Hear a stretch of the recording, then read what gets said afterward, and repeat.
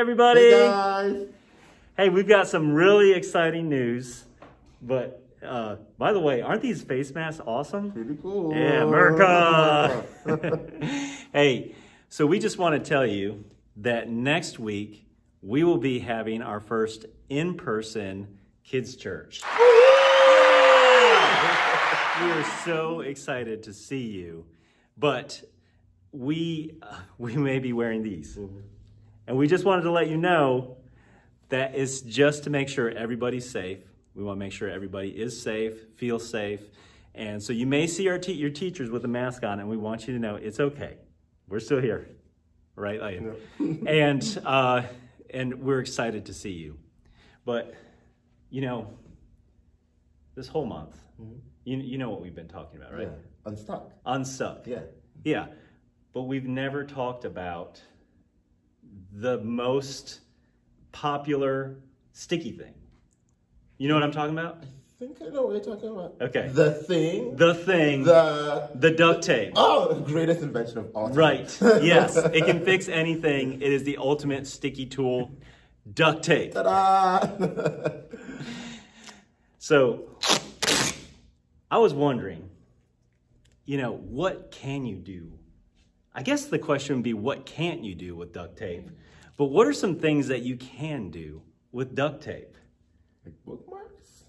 I think you can do more. Really? Yeah. Yeah, I found some really cool things. And let's have Amma help us show the kids some of the things that you can do with duct tape. Okay. Now let's check out some of these cool things we can make using duct tape. Yeah. Okay.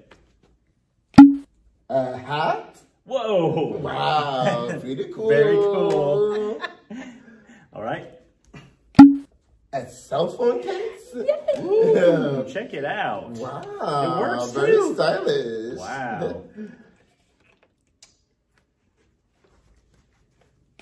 A wallet? Wallet. What? No way. Very cool. It works. It has spaces for your cards? things. Yes. Wow. I need money. Very cool. Very cool. Yes. These were made from scratch today. Mm-hmm. Okay. One last thing. Oh yeah, you need to get on the stage. Yep. Slippers! Wow! An entire outfit made out of duct tape and accessories. Wow.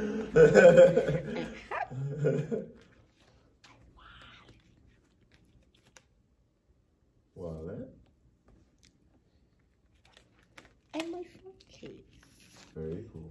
Very cool. Very cool. Yeah, very nice. Thank you, Miss Amma. Yeah, let's give it up for Miss Amma. Well, those were really cool. Yeah, amazing. And you know, they actually took a lot of time to make. Yeah, they did. We needed some determination. Yeah, better. Remember, determination is deciding it's worth it to finish what you started. I agree. And that's what we've been talking about this whole month.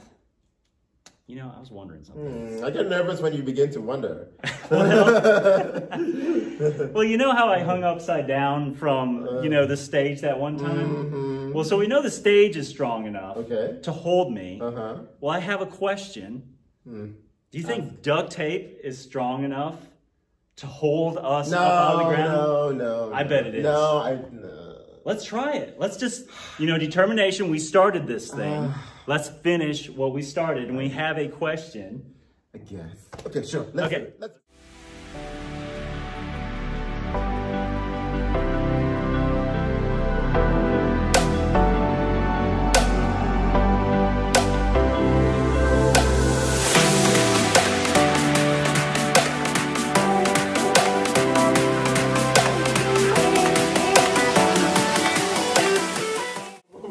Are you ready to test it?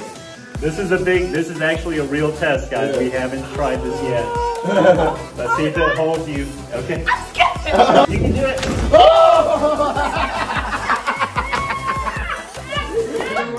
Let's try that again.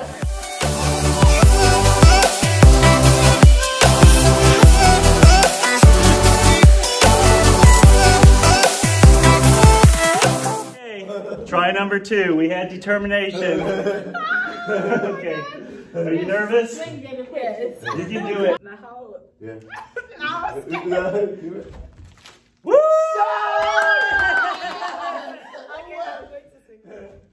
Yeah!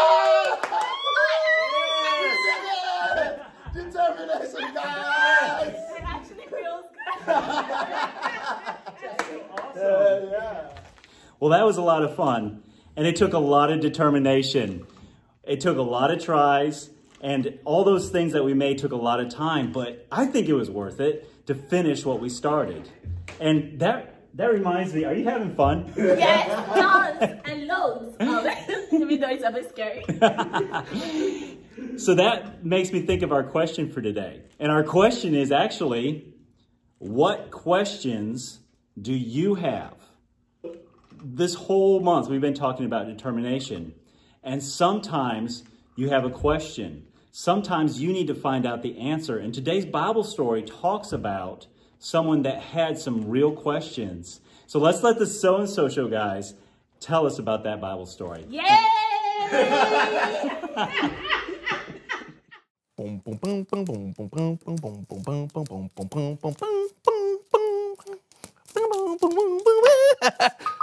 Oh.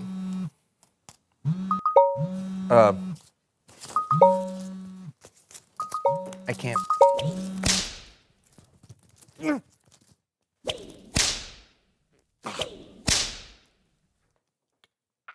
Ow!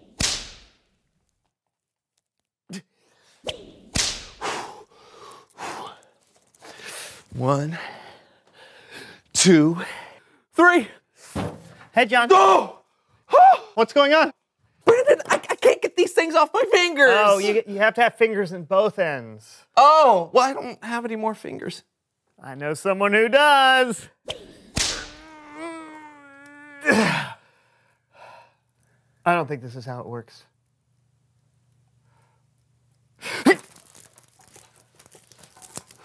Oh, yeah, do that. Ah! Ah!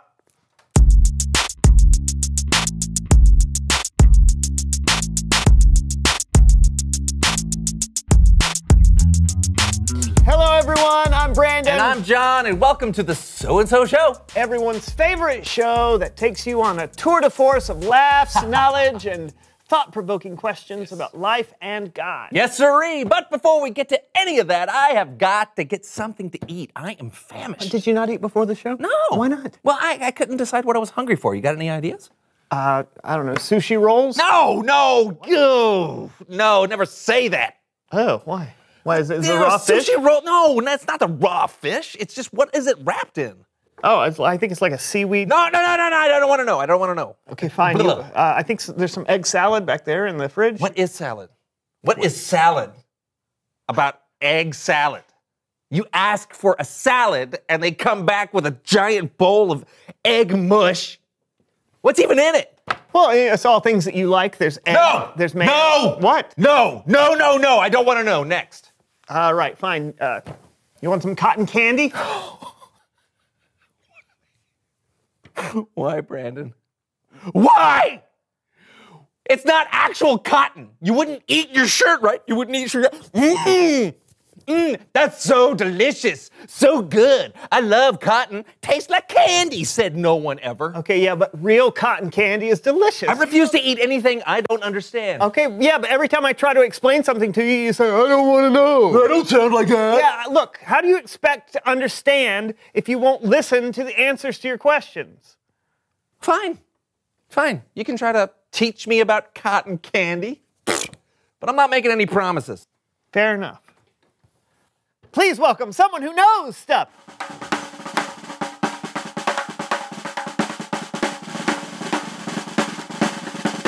Hey, welcome to the show. Come on in, have a seat. Whoa, sorry. Here you go. Thanks for having me, John. You are welcome. This is, hey, how did you know my name was John? I've watched the show before. Oh, that's great. Yeah, I really liked y'all's old stuff. Yeah, me too. So, who are you and what do you know? Oh, my name is Sugar Tilt-A-Whirl and I sell cotton candy with the Thomason Traveling Carnival. Oh, so you're like a cotton candy expert. Sure. Why not? And your actual name is Sugar? Who would make something like that up? Can you tell us how cotton candy is made? I sure can. All right. How is cotton candy made? with a cotton candy maker. Fascinating. And if you had a I've got one outside. Want me to bring it in? Do I?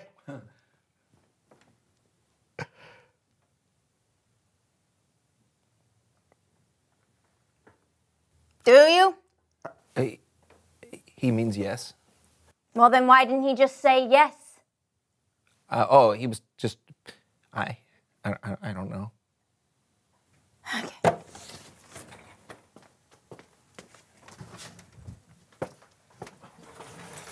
Hey, you with the hat. Can you give me a hand?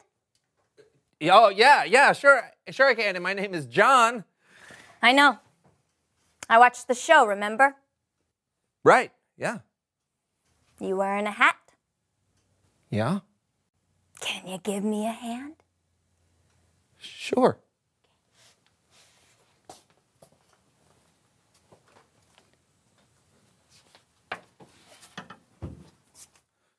Several minutes later. All right, so how does this work? I don't know. No, but I thought you sold cotton candy at the Thomason Traveling Carnival. How does that work? What, my microphone? Yeah. I have no idea how it works, actually. I know you're not supposed to do that. Hey, how do you make the cotton candy? Oh, well, you pour the candy sugar into the head of the machine.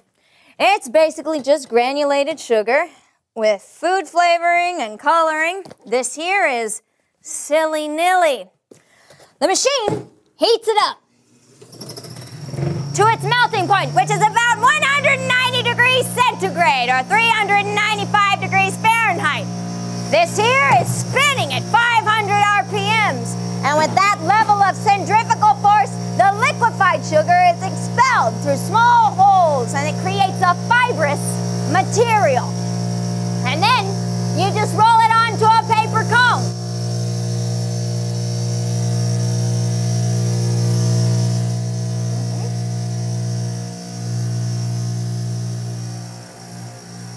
And that's how you make cotton candy.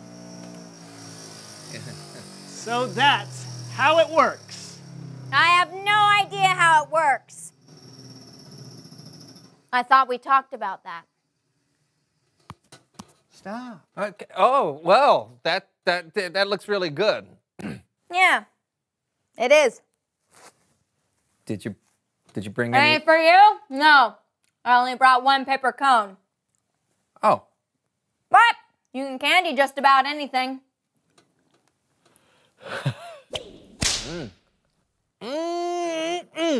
That is good. Yeah, thanks, sugar. Yeah. Are you talking to me or the cotton candy? You. You're welcome. Well, I'm afraid that's all the time we have. We'll see you later, sugar. I mean, probably not. We're going to be in Skokie this time tomorrow. It's a traveling carnival, not a stay-in-one-place carnival. Those are basically just really sad amusement parks. Well, safe travels. Thanks for coming on the show. Okay.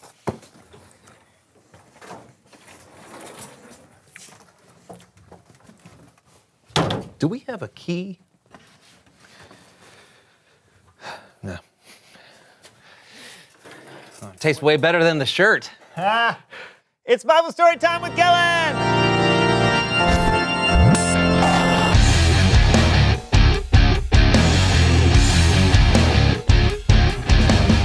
Hey, Kellen! How's it going, fellas? Oh, just having a little tasty treat. Nice. You got a story for us today? I do, but I can only find one so-and-so show player to help me tell it. Do you guys want to give me a hand? Yes, we do! Great. Today we're going to be using an oldie but a goodie, a flannel graph. This is how I learned Bible stories when I was a kid. Of course, our flannel graph, it's a little different. So, this guy right here is Philip. Philip was one of the earlier followers of Jesus. He's sometimes called Philip the Evangelist because he traveled all over telling people the good news of Jesus. So Philip was walking around one day when an angel spoke to him. And I'm walking, and I'm walking, and I'm walking. Philip, Huh? Whoa! Oh, what's up, Angel? go south to the desert road. Which one? Oh, you know the one that goes down from Jerusalem to Gaza? Oh, that one. Thanks, Angel. No problem. Bye. And I'm walking, and I'm walking. So Philip went where the angel commanded.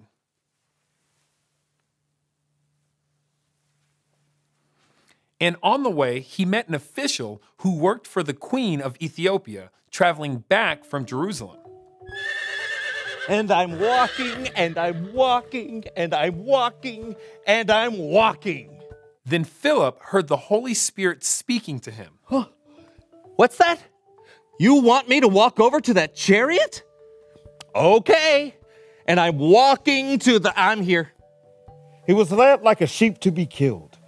Just as lambs are silent while their wool is being cut off, he did not open his mouth. What does that mean? Hello!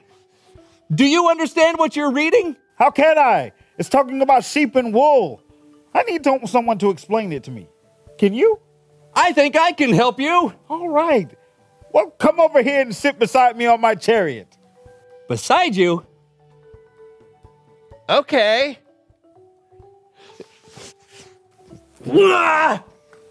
A great leap. Don't forget your glasses. Wait, watch my horse. Whoa, There you horsies! go. For no reason, I'm just going to squat down a little. All right. I'm almost there. Yeah. I'm doing almost great. there. I can. There you go. Just push you around. There you go. Ah, That is amazing. Great job. easy peasy. The Ethiopian official was reading from what we call the book of Isaiah. Many years before, God had shown Isaiah a vision of the future, and he had written it down for all of God's people to read. Some of what he wrote was kind of hard to understand. That's why the official asked for help. Well, here we are on the back of this chariot. It's very nice. Thank you. Get up, Bessie. Well, do you have any questions for me? Is Isaiah the prophet talking about himself or someone else? Is he the sheep led to be killed? Well, actually, Isaiah is talking about someone else who will come much later. Someone who will die as a sacrifice for all of our sins. Tell me, have you heard of the man Jesus? No. Oh, well, let me tell you all about him. Philip told the Ethiopian the good news, that God had planned for hundreds of years to send Jesus to pay for the sins of the world, and that anyone who believes in him can be saved. So when they came to a body of water,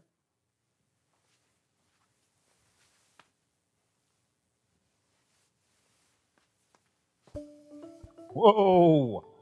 Look, here's some water. What can stop me from being baptized? Nothing. Let's go to the water. Horses away! so Philip baptized the man right then and there. All right, are you ready for this? Yes, let's do it. Okay, here we go.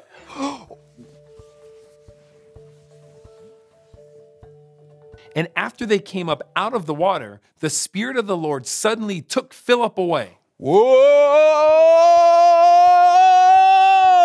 Where is the Spirit taking me? Whoa! Whoa! Impressive. Backstroke. Backstroke. The end. Guys, thanks for your help. That was fun. Yes, it was. You know what? I loved how the official wasn't afraid to ask when he didn't understand something. I know. We shouldn't let things we don't understand keep us from doing what needs to be done. So it's good to ask questions. Yeah, and it's good to make yourself available to answer questions others might have, like Philip did. Truth. Great story, Kellen. Thanks for letting us play. Later. Later. You know, I have questions sometimes about life and about God. Me too. And I don't know that all of those questions will be answered, but I think it's important to ask. I have a question right now. Oh, well then reveal the question. All right, what questions do you have? I have so many. Like, what's the difference between indigo and midnight blue? Why do they call it a litter of kittens and kitty litter, and they're two completely different things? Maybe you have some questions. Why is abbreviation such a long Questions word? about life or God or really anything. What weighs more, the Chrysler Building or the Great Pyramid of Cheops? Talk about it together. How much wood would a woodchuck chuck if a woodchuck could chuck wood? We'll see you next time on And what is a woodchuck? The So-and-So Show. And why does it get bothered that it has a nickname? Doesn't it want to be called Charles? What are you gonna candy first, John? First thing is a shoe. Wait, is that mine? Yes. Scissors!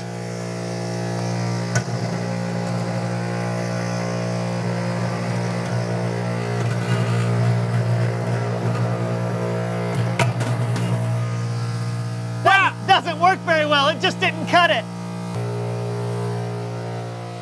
Order up. John's keytar.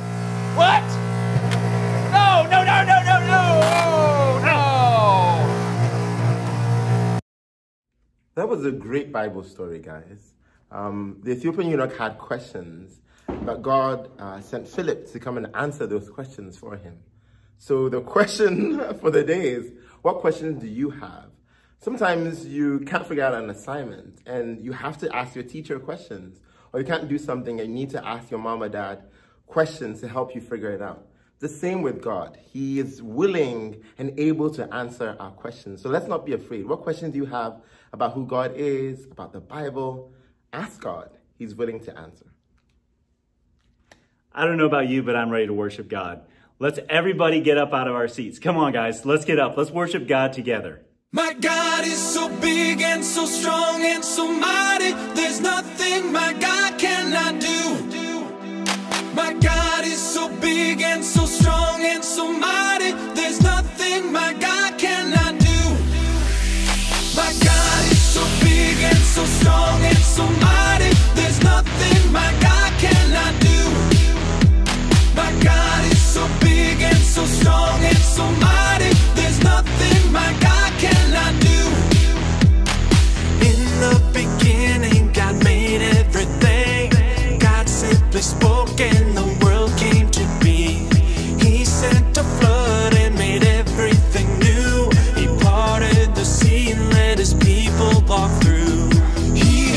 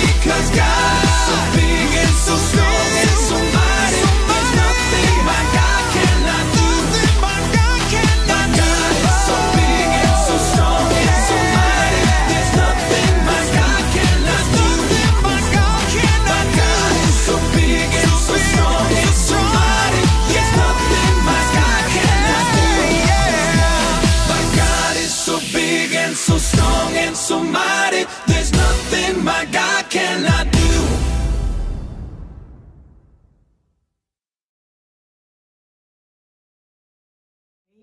That was great worship, and stay standing. Miss Cece is about to help us with our memory verse. Hey guys, I'm going to bring you your Bible verse for this month. Let me get unstuck from these branches real quick. All right, now that I'm unstuck, we're going to go over this month's Bible verse. Just like always, I'm going to say it and with the motions, and you will repeat after me, and then we'll say it all together. All right, remember, you're repeating after me. Let us not become tired of doing good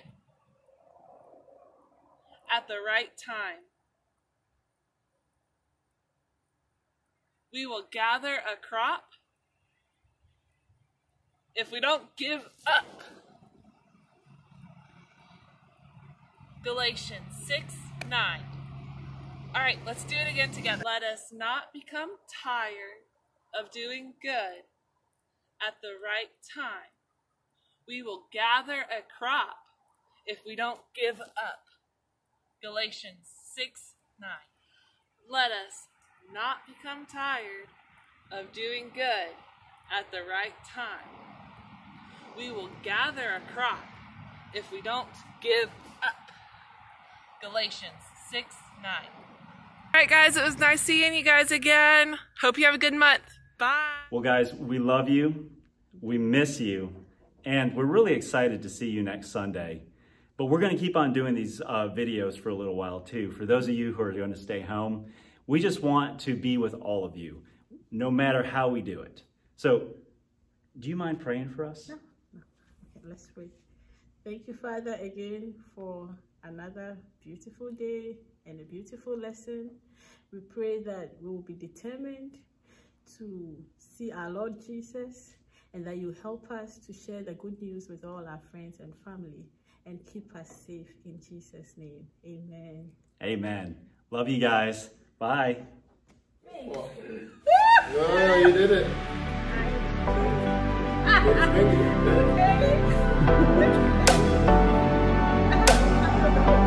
Bye.